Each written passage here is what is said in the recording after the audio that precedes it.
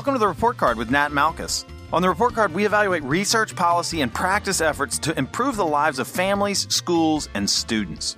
Now, when we think of education reform, policymakers and philanthropists often focus on urban areas, or maybe suburbs, but too often give short shrift to rural schools.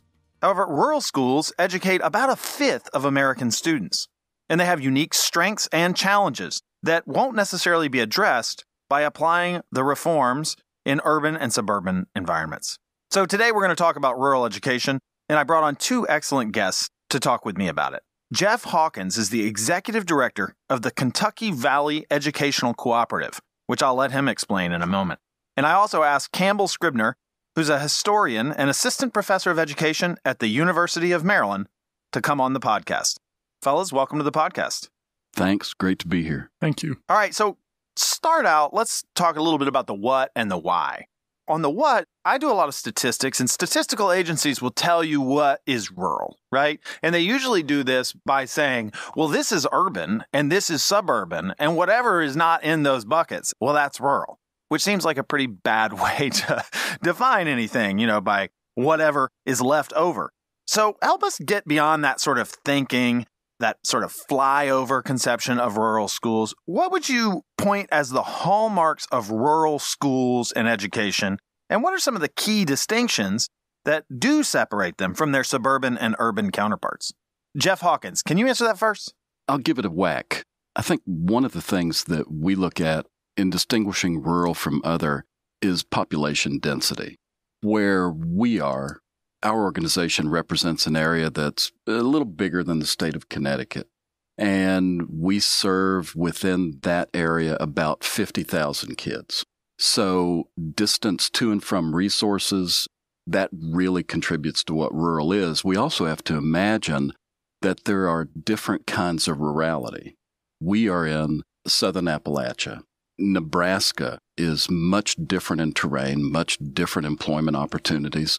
So all over the country, there are different types of rurality. Right. And if you just name a few, you can conjure these images, right? Like the high plains desert, rural, real different from Appalachia, real different from South Dakota, New Hampshire. Yeah. So rural really captures a great variety. I guess I would just add the economics of it, although there are rural areas that are now bedroom communities where people commute 2 hours to get to D.C. or New York. And some rural areas are based on tourist economies. I would still think that most rural areas are some sort of productive or extractive economy. Not just farms, of course, but also mining, also timber. I mean, there are lots of different kinds, and I think it speaks to that diversity. But when we think about the role that schools are supposed to play, either preparing people for the job force or even just what people are willing to pay for schools, it's a little bit different if you're looking at upper middle class suburbanites versus, poor farmers who need to hold on to the family farm or, are not making much as coal miners. What people are willing to pay and what they expect schools to do for them, their kids, and their community, I think differs quite substantially from other communities. Yeah, and certainly the economies that those school systems might be tailored to are going to vary vastly compared to suburban and urban centers. Campbell, you're a historian at University of Maryland. So go Terps, by the way. I'm a graduate. But I think the image of early American schools often centers on this rural school idea, right? It's sort of the one-room schoolhouse thing. We like that. But of course, urbanization, modernization have has definitely made the one-room schoolhouse a relic of the past. But I think urban schools have left sort of an indelible mark on how we generally think about public education. What are some of those indelible marks that have remained? I was actually at a conference 2 weeks ago of one-room school enthusiasts, historians, people who preserve these buildings and who run local historical societies. And I had a woman there who asked me, sort of for ammunition, where she had been getting criticism from colleagues that she was sort of a romanticist or a nostalgist, and that her interest in one-room schools was sort of simplistic and overly rosy, I suppose. I think that what I told her actually is that if anything, she wasn't sort of radical enough in her nostalgia, because I think a lot of the things that one-room schools embody, whether it's local control, local democracy, experimentation with how we teach or who we teach, a lot of these things were present in one-room schools and still are present in many other rural areas. And they're what we'd like to think American education is at its best, right? Public participation, people showing up to school board meetings, people knowing their kids' teachers. These things in some ways are a hallmark of the past, but I think they're something that should be preserved and or revived. And it doesn't make one a nostalgist to think that those are worthwhile things. They're sort of legacies that are quite usable and morally imperative in the present. Yeah, it's interesting. Betty Malin, who is one of your colleagues at Maryland and was one of my professors, told us in school that, she went to a one-room schoolhouse when I think she was in North Dakota. And, it's not that long ago that these are actually a factor. Today, we have rural schools that they're not one-room schoolhouses, but they still face a lot of those same pressures that were present in the one-room schoolhouse idea. If I could speak maybe to how contemporary in some ways that they are, one-room schools were flourishing throughout the 19th century and reached their peak around 1920. It was at that time when cities, of course, were starting to grow, and President Theodore Roosevelt launched what he called the Country Life Commission to improve rural life along many dimensions. But one of these was education, and that's where the ball of consolidation started to roll. The idea was we need to close these one-room schools, make them bigger to offer more services, healthcare, hot lunch, whatever. And so starting in about 1920 is when you go from having over 200,000 one-room schools to, by the mid-1970s, having less than 2,000 nationwide. But in 1960, you still have 50,000 of these things operating, especially in places like Kentucky, the upper Midwest, the Great Plains, and parts of New England. And so these are not ancient history for a lot of people. Whenever I mention one-room schools, anyone who I talk to says, oh yeah, my grandmother taught in one. My father went to one. Really, we're talking about one or two generations. And for many communities, these do remain, I think, a live wire in some ways. I know there are communities in Ohio that have not passed a tax levy to support their local public schools, because they're still upset that they lost their local one-room schoolhouse back in 1970 whatever, and they're just not letting it go. And of course, I'm not condoning that necessarily, Sure. But I would say that for many communities, this remains a politically important issue. Who controls the school board? Where is the school building located? Consolidation still has sort of open wounds, I think, in a lot of places. So rural schools have certainly moved, by and large, past the one-room schoolhouse idea. I have a question to the why. Why should we have this podcast? And so part of this, I recently contributed a chapter in this book. My friends Mike McShane and Andy Smerick edited on rural education. And I just took a statistical look at rural students' outcomes and sort of demographics and so forth. There's a lot of interesting variation. But when you look at the outcomes, they're actually pretty good. They're a little below sort of suburban schools, but they're well above urban schools. They're actually above town schools if you separate them out as well. They educate about 20% of America's students, which is a good chunk, but not an overwhelming percentage. They're performing pretty well. As I said before, they get short shrift from the policy community, from newspapers and attention. When we think education policy, we usually are not talking about rural schools. So should we focus more on them? Obviously, as somebody who lives in a rural community, my answer would be yes. And when we think about rural schools, there are really two big universal challenges that we believe exist in rural education: scale and isolation. And for the work that we do and trying to work with funders, scale is a really important issue for them because they want that investment to do a lot of stuff for a lot of kids. When you are in a rural district, we have one rural district that has 402 kids, K through 12. That's all they've got. It's really difficult for a philanthropist then to say, I'm going to invest money there. Then I can tell the story of what works because scale is off. When we also think about isolation, we have this 20-25% of kids in America who attend a rural school, but they're spread from coast to coast. Sure. And it's hard to find a concentrated area to be able to do a study that would determine whether or not that's going to be effective. So I think those two issues really play into lots of considerations. And I would take it a step further. When we talk about scale and isolation, it becomes more difficult then to have leadership that has a vision that is going to be sustainable over the long haul, because it's very difficult sometimes to attract really high-quality teachers who are going to be there for a long time, because predominantly in our state, which is the only one I know much about, our districts have a smaller pay scale than our urban neighbors do. So our teachers teach children who arguably have more challenges from where they come from than their more cityfied counterparts do, but they make less money.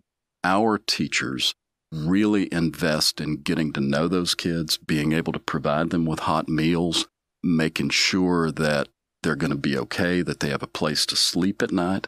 And that's part of what separates them and why their success rate is higher, because they do have that investment. But that sustainability, scale, and isolation become real determinants in how we find partnerships, either at the state, federal, or philanthropic level.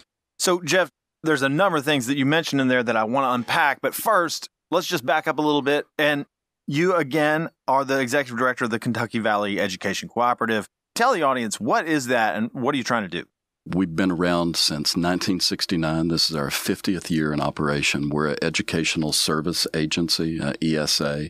In Kentucky, we call them cooperatives. There are 8 in Kentucky. Districts can join or not join if they want to. So we represent 23 rural districts in the heart of the mountains in eastern Kentucky. We go from Ohio to West Virginia to Tennessee. And we support an investment in the human capital of our educators, our community members, and our students. We focus on personalized learning. We have divisions within our organization that only focus on special needs population kids. We work on leadership development, the use of technology to enhance education, entrepreneurialism. We believe that we need to have an impact on the ecosystem of education, K through 12, preschool through college, and that's the only way that we will really be able to reverse the trajectory of the region where we are. So the cooperative works across these districts, and some of the problems that you mentioned are problems that, by definition, rural schools are going to face. They're not in centralized population areas. That's why you're going to face problems of scale and also the challenge of isolation. You know, many districts feel this tension on gaining efficiency and scale and maintaining local control. And we mentioned consolidation. Campbell, can you give us a little bit of background on the pattern of consolidation over time at the district level? I mean, we used to have hundreds of thousands of school districts, and we're down now to under 20,000, right? Yeah, so it's complicated, basically. And to quickly sketch it out, the debate has often been what actually induces a district to consolidate over the course of the 20th century. And there have been some people who have basically said, well, it's been largely voluntary. Lots of rural parents want better sports teams, or they want their kid to go to college, and they think that a centralized school will get them that. And so lots of communities voluntarily seek out either sort of the voluntary cooperative districts that you're saying, or interdistrict reforms that you're mentioning, Jeff, or they will willingly combine with the neighboring town. Other scholars, and this goes back a century, either conservatives or people on the far left would actually say, no, this is a government reform being imposed very unwillingly on local districts who are being coerced into consolidation. Both sides are actually right. It sort of depends where you go. Some towns very willingly consolidate, and others do it fighting tooth and nail and only consolidate when the state basically says, we're going to strip you of any funding if you don't, or we're going to force you to close your building if you don't. And so over the course of the 20th century, there's this very uneven pattern of sort of carrots and sticks, where districts are trying to look out after their own interests, which they judge differently. Some want to lower their taxes and think that consolidation will do that. Others very willingly pay higher taxes to maintain local control because they value their community, they value their local school district. And so it's this very sort of back and forth, depends on the community sort of process. By the 1950s, certainly, it's tipped in one direction, which is that state departments of education have gotten big enough and powerful enough to coerce local districts. And by that time, state funding was enough of an inducement, basically, to encourage local districts to consolidate. That being said, just as Jeff mentioned, then and even up to today, states are very aware of the optics of this, and they certainly don't want to do anything forcibly. That doesn't look good. And so there are all sorts of mechanisms, again, cooperative interdistrict structures, which will allow districts to pool their resources or have some sort of centralized administration without giving up, say, their local school building or without giving up their local school board necessarily. And so basically, it's this combination of sort of palatable, slow-term reforms that allows districts eventually to consolidate or induces them to consolidate by the 1960s and 70s. But I want to stress again that it's a very long, drawn-out process. People at the turn of the century thought it would take 10 years. It took 65. And in the process, again, it has left a lot of open wounds. Not everyone agrees about district consolidation. Sure, and it's still going on today. I mean, I mentioned to you earlier this story that a state leader told me. He had these 2 high schools. They were just dwindling. They really needed to consolidate. They went through all the work. They were down to the dotted line, and the whole thing fell apart because they couldn't decide on which mascot to keep. Yep. And that's just the key idea that these schools are actually part of the local community, and there are real trade-offs. And of course, the slow building pressure of, wow, we're really getting small.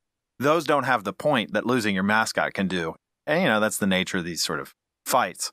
I think to Jeff's earlier point also, when we're thinking about educational reform, we need to sort of think of timescales. And rural schools are operating on sort of like a glacial timescale, where basically the conversation is exactly the conversation we would have been having in 1890. How can we be more efficient? What do we do given that these are huge distances with very low populations? Consolidation remains sort of the order of the day. And yet, if you look at cities, which of course are notorious for cycling through a new reform every 5 years or 10 years, right? It's just this flux. It was about 10 years ago that the Gates Foundation and others were pushing the notion of small schools, right. Schools within schools, community-based learning, etc. You could forgive rural communities for saying, we've been saying that for a century now. We've been making all these arguments that consolidation denies us small schools, it denies us community involvement. And so I, of course, can't explain away the fact that we do have budgetary pressures, we do have distances to deal with and small populations to deal with. But as a basic model, I think there's a lot to recommend small schools and local control in rural areas, but frankly in any area. And when you asked earlier about the sort of lessons or the value of rural education, I think that's probably the strongest one in my mind, is sort of a communitarian argument for schools as the bedrock for local communities and local democracy. Jeff, at the Kentucky Valley Educational Cooperative, I mean, you're trying to do some of this connective tissue across districts, this intra-district work that might balance some of these pressures, enabling schools that face scale pressures to do some of the things across districts that they can't do by themselves. Can you talk about some of those efforts and how you think about them? Yeah, I can try. I can touch on some of them. There are literally hundreds, because what we really make an effort to do is help people understand that school and education is a catalytic driver to reinvent the future. And that reframes the narrative about what being a teacher in a rural community or a principal or a superintendent can be. Before I answer your question, I just want to mention the fact that we have to consider the high-stakes accountability model and its impact on school period, but rural school in particular, as we consider this challenge. Because that accountability model, many years ago, decades, changed the way that rural schools saw their purpose. We now, in rural schools, believe that every ounce of energy we have has to be directed toward demonstrating gains and improvement on an assessment. And we were moved to lose the close connection that school had to community. And that really caused a separation that contributes to that notion of consolidation and taxing and contribution on a local level. So for us, for about 6 or 8 years ago, we understood that and other data, and we launched what we called the Appalachian Renaissance Initiative. That was really an effort to focus on personalized learning, developing local capacity, figuring out a way forward, and reconnecting school to community.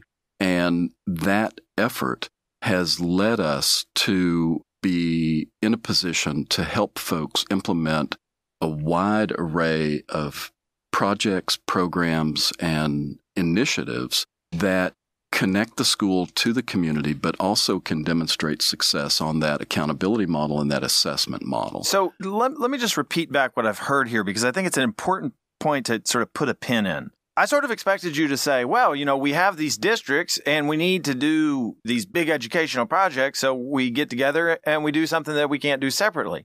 But you're talking about a more holistic approach where you're saying, we need to develop things that enable us to do things we couldn't necessarily do individually, but that also push back directly into our economy. Absolutely. A few months ago, we issued a report that we called A Way Forward.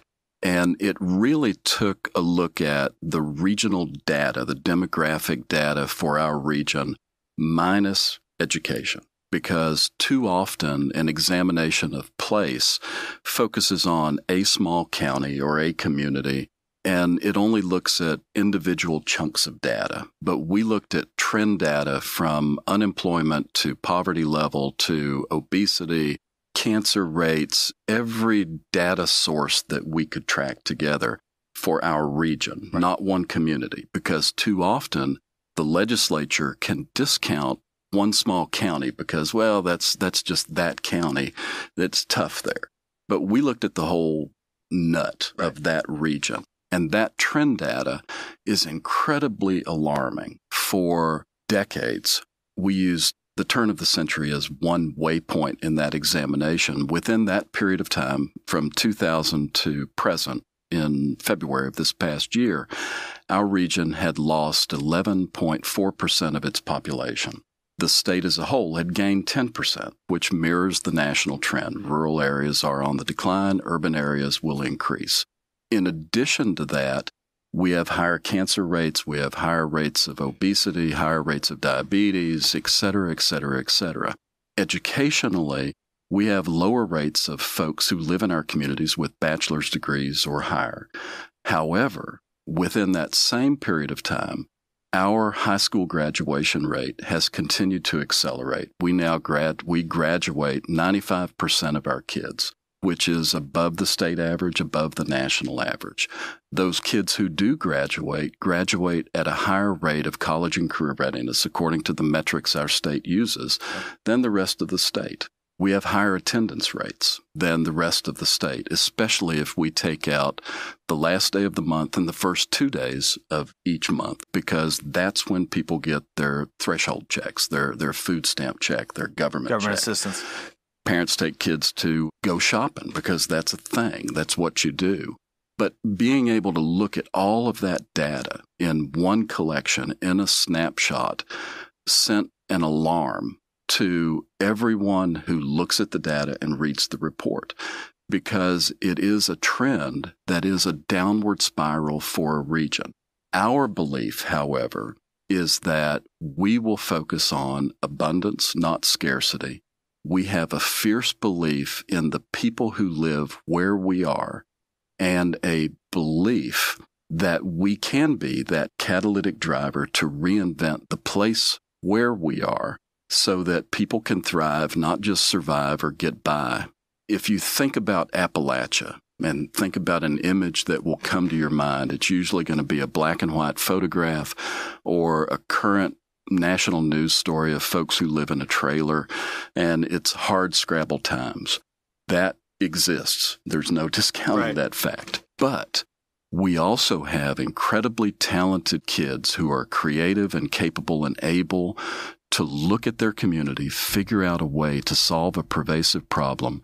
And when we couple that with committed teachers who are willing to say, we got to get potable water to the head of that holler. How can we work together as a class in this engineering STEM-associated project to figure out how to put water up there? Then those kids do really well on the test that we're held accountable for, and the community connects to them in ways that are amazing and important, and the kids then are doing something that's much bigger than themselves. Well, it's also interesting because you've got this unexpected turn, right? I mean, you have some downward trends, you have some pressures, you have depopulation pressures, not a lot going well. Your student outcome numbers are higher than you would expect, given all those other factors. Help me out here. I mean, why is this the case? Usually this is not what we see. In urban environments, we often see the absolute flip of that coin. Urban schools struggle more, but the economic opportunities are sort of flooding in. And, I'm just curious, what's the secret sauce in rural schools that give these bonus outcomes? Do you have a theory? I've always got a theory about everything. I think one of the reasons that schools in our region have been able to do that is because they have reconnected to the passion to be a teacher. And that connection to place is really profoundly important. We struggle to find teachers. In November, midway through last year, we still had 52 unfilled positions in our region. Not because people had took the job and left, but because we had never been able to find a certified teacher to take that job. Yeah. So we make our own. And we know that if we have local kids that we can move toward being a teacher, they will be committed, they will be passionate, and they will stay. Now, it makes it difficult for us to hang on to them because when you're really a good teacher, other districts want you to come and work for them. And the other districts, as we said earlier, can pay more. But what we also know through our own research is that talent attracts talent. If we create schools where people feel engaged, they want to be there, teaching is something that's magic to them, and they know they're making a difference, they will stay there and work and be happy for less money. So for our schools, and it's not all Lake Wobegon, we still have lots of issues that we struggle through all the time, but that connection to place, that interest in something that's bigger than just the test score, I think has really helped all of our districts, 156 schools, be able to figure out how they're going to move in a different way to be innovative, to be nimble, not to take forever to make a decision, but to innovate every day. And we're blessed that predominantly educators in our region really do believe strongly in where they are and the kids that they have. In spite of the challenges those kids come to school with every day, they want to make a difference. Could I just say two quick things about this? So for listeners who are interested in the notion of place in schooling or communitarianism in general, Wendell Berry, of course, is one of the classic sort of American writers and thinkers about this. And Paul Theobald is another, focusing on education in particular, has a book called Teaching the Commons, where he's very interested in these issues as well, and all the many sort of unquantifiable benefits that come out of them. The other point I want to make quickly is that what Jeff is saying is one of the many ways that I think rural schools sort of sidestep a lot of the predictable debates about politics or policy, both maybe for better and worse. I remember when No Child Left Behind passed, there was one portion of that law which said that if districts were failing at their assessments, at their state assessments, they would have to replace the teachers, right? And they would have to put highly qualified teachers in front of students. Of course, for rural areas, this is very hard. They can't get any teachers sometimes. How could they possibly get a highly qualified one out of, magically out of a hat? And the thing that happens, of course, predictably is as soon as these laws are passed at the state or federal level, almost as a matter of course, rural districts are just immediately exempted from them. Which, on the one hand, if you take these policies seriously, is a real problem. How can accountability possibly work if districts aren't going to be held accountable? But on the other hand, I think what Jeff's saying is that it also opens up this room for experimentation and local initiative that can yield many of the positive benefits that you're describing. So insofar as the accountability regime, I think we can now say has largely failed in urban communities, rural communities might be pointing a way forward to say, let districts themselves determine teacher qualifications, or let them work out what meaningful curriculum might look like. And on an emergency basis, they often do that anyway. Right. I mean, it's happening anyway, but I think we might as well just sort of endorse it as a normative good rather than a necessary evil. Mm-hmm. Let me ask you about the role schools play retaining a community's resources in preventing the brain drain to the city, right? I mean, this is a challenge. If you do well in school, what are you going to do? You're going to go to, a top college, and Washington, D.C. or New York or L.A. looks pretty attractive. From a school district in Kentucky or in rural Arizona, I got to think, on the one hand, you certainly don't want to deny your students the opportunities that they want to take. On the other hand, if I'm those districts, I want those kids coming back. I want them coming home. Talk to me about this challenge. How do schools interact with that? So I did my graduate work at the University of Wisconsin, and I was there just as Scott Walker was elected and passed Act 10. This is the act in Wisconsin that sort of gutted public sector unions. And so all these teachers flooded into the state capitol, 100,000 people occupying the Capitol building. A lot of them were from rural areas. And it was really striking to me when they were there that largely what they were talking about was their benefits, pensions, retirement, et cetera. And if you actually went back and went to their towns, one of my colleagues at Wisconsin named Kathy Kramer wrote a whole book called The Politics of Resentment, where basically she pointed out that if you go to these small towns in rural Wisconsin, the best paid people in town are the teachers. They're the only ones with any kind of benefits.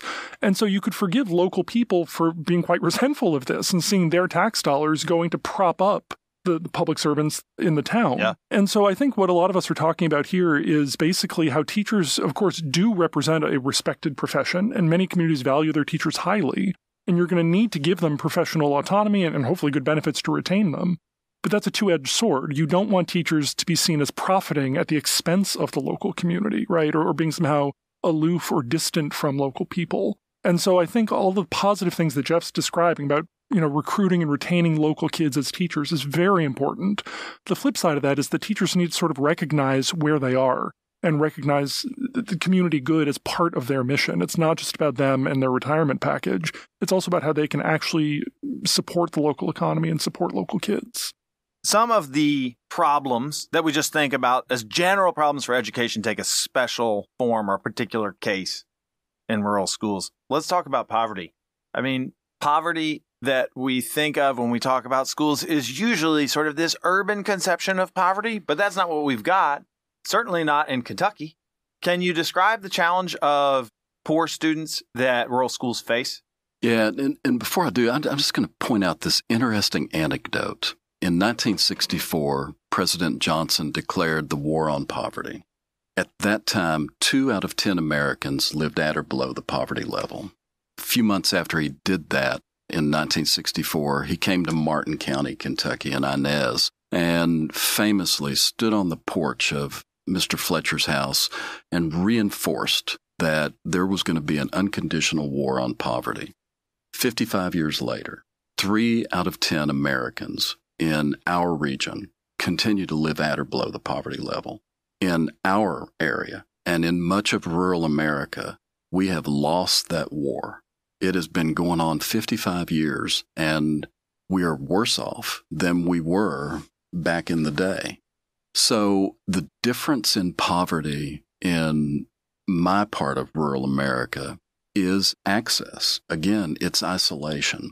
In some communities across the U.S., it is not too far for public transit to get you to a doctor or a library or have access to a robust internet connectivity service, broadband.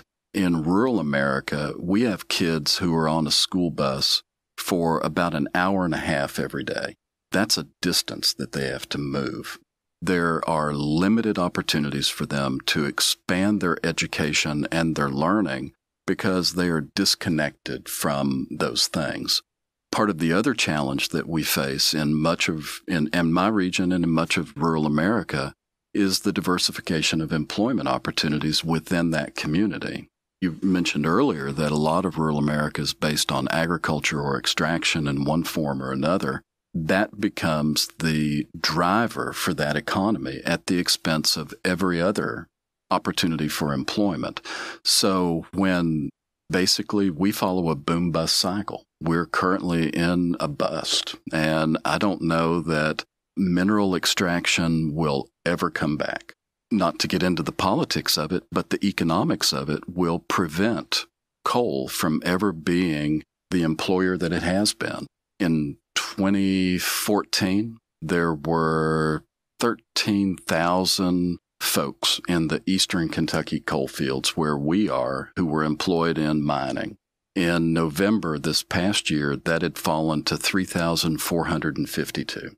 Those jobs will never come back. I mean, it might go up to 4,000, but it's just going to cycle up and down. But that's a loss of 10,000 jobs. It's a loss of just a few years. 10,000 jobs. And that matters to the poverty that we're talking about. And we also, I think, should think about poverty is not just economic poverty.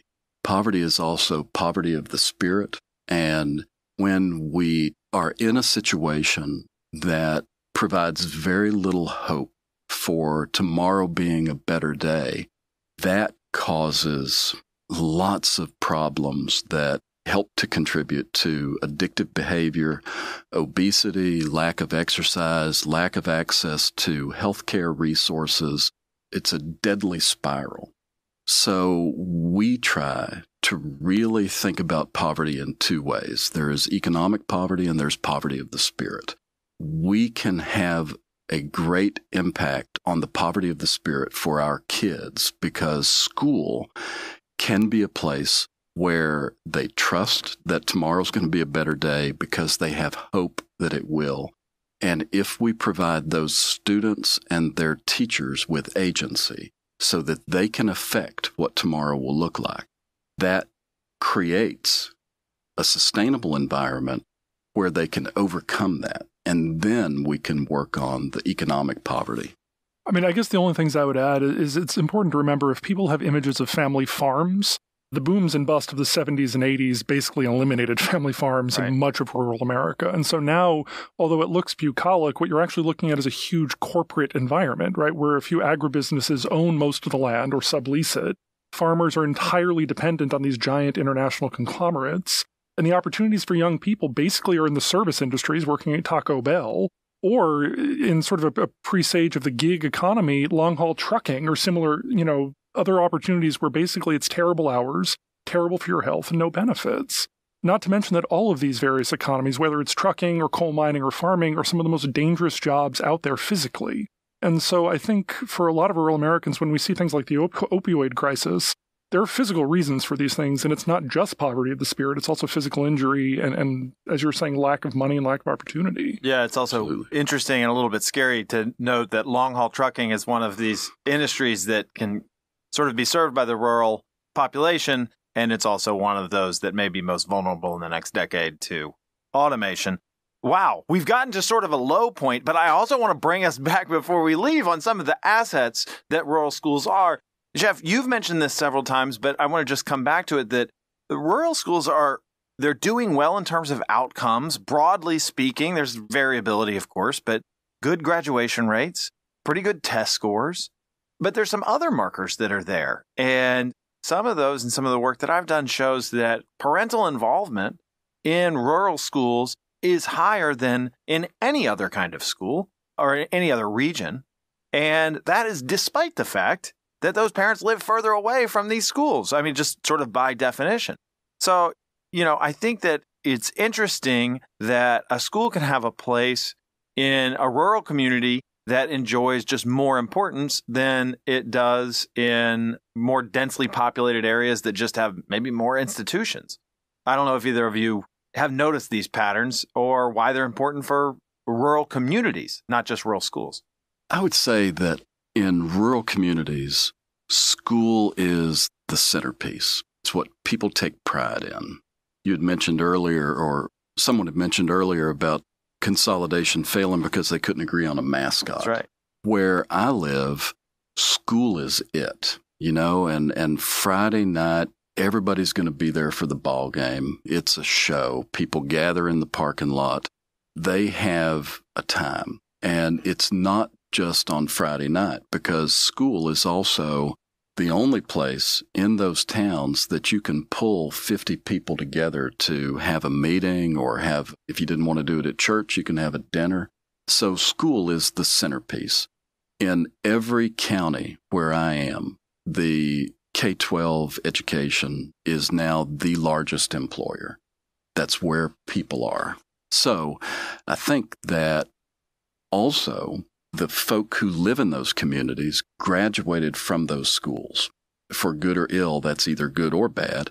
If they had a really good experience, then they feel really good about that school and they want to be reconnected with it. If they had a bad experience, we have to change their mind and let them know that school is not that way anymore. But I think that for us, the school is the community. It is the identity. You're a cougar, you're a panther, you're a pirate, you're whatever that mascot is. And you bleed that color. Part of the reason for that, we don't have professional sports teams. We don't have, I think there are 3 movie theaters in our region. So school is a place where you go. Sure. There's been a lot of work done in the last couple of decades about school climate and school culture and how these things can overcome a variety of ills, right? They improve academic outcomes, they improve parental involvement, etc. And because of that, in a lot of urban areas, people are kind of trying to gin these things up and, make them up basically out of nothing. The advantage with rural areas is that you have the continuity where they're there sort of organically. There is a school culture. It's supposed to represent the community, and it does. And again, I think that's one of the reasons that you see some of these better outcomes. And I don't think it needs to turn necessarily on academic outcomes. I think some of these goods are just goods in and of themselves. It's good to know your neighbors. It's good to show up to the PTA meeting. And for those reasons, again, I think rural schools are a very important model that urban schools do well to imitate or at least reflect seriously on. Yeah, I asked earlier, hey, why should we do a podcast on rural schools and rural education? And I think that, we've sort of answered the question, hey, it may be worth talking about because those schools are so important for those communities. They are that central piece. And that's why they deserve an extra amount of attention, because a lot of these communities are facing some uphill battles on a number of fronts. It's good to know that schools can be such an important sort of bastion of these communities for them to rally around. And could I say one other thing? It's not just sports.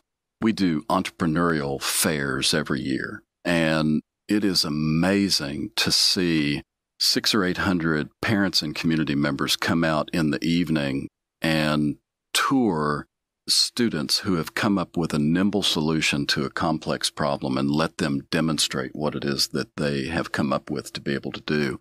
We had a couple of kids a few years ago where they lived, they trail rode with horses, and they would come home late at night, and it was always dangerous because they couldn't see the horse in front of them.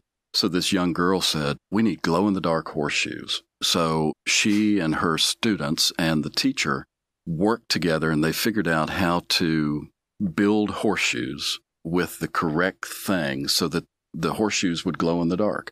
And they did it. Now those are being sold at Tractor Supply because it was a problem that they had that they wanted to come up with. And when she and her team demoed that in front of the community, when they came out to see it, these folks just went crazy because it was a brilliant idea. And we have kids who design and build tiny homes so that folks can live in them to solve the housing shortage, etc. But when the community comes and walks through a tiny house that you can peck on and you can see, and kids built it, the community says, I knew we needed to train people to work with their hands and to do electricity and to do plumbing. And I've said it forever, and by golly, look what these kids have done. Yeah, the rallying point of a rural community is often the school. Well, Jeff Hawkins, Campbell, Scribner, thanks for coming on the report card to talk about rural education. Thank you. Thank you. Thanks for listening to the report card with Nat Malkus, and special thanks to our guests, Jeff Hawkins and Campbell Scribner. Of course, this episode wouldn't have been possible without our team of producers. That includes Sophia Gallo, Lexi West, Hannah Warren, Macy Heath, and Gage Hurley. You can subscribe to the report card on iTunes, Google Podcasts, or your favorite podcast player. And if you enjoyed this episode, don't forget to rate and review us on iTunes or Google. It helps other folks hear about the show. If you have comments, questions, or topic suggestions for future episodes, reach out to us at ed.podcast@aei.org. And until next time, I'm Nat Malkus.